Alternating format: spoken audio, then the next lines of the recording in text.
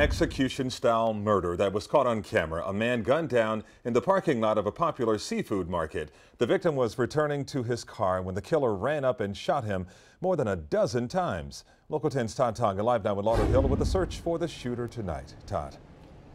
Calvin, Lauderhill police not mincing any words, calling this a straight-up execution. And we have to warn you, the video is chilling, and it was all caught on surveillance cameras.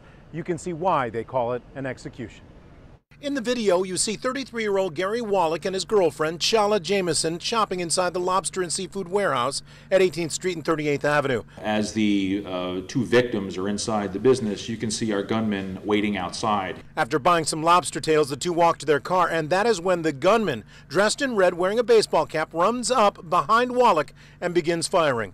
We've blurred some of the video because it is so disturbing. The suspect stands over our victim, and as you can see, he fires more rounds into our victim at point-blank range, which clearly indicates this was a clear-cut execution. We've counted in the area our victim of being shot at least 13 times, and we believe there was possibly 25 or more shots fired. The woman he was with ran off that way, and the shooter shot at her twice but missed. Thankfully for her, she actually tripped over a parking stone, which caused her to fall to the ground.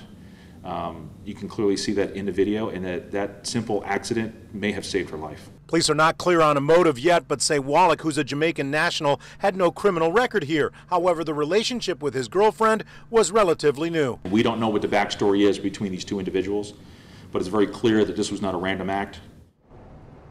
Lauderhill police are looking for at least two suspects, the gunman and the getaway driver of a 2010 blue Nissan Altima, four-door with dark tint. The tag number is EZXF13. If you know anything about this crime, you are urged to call police. By the way, Wallach's girlfriend is in protective police custody. She is no longer in Broward County, and she is cooperating with police. In Lauderhill, Todd Tongan, Local 10 News. Okay.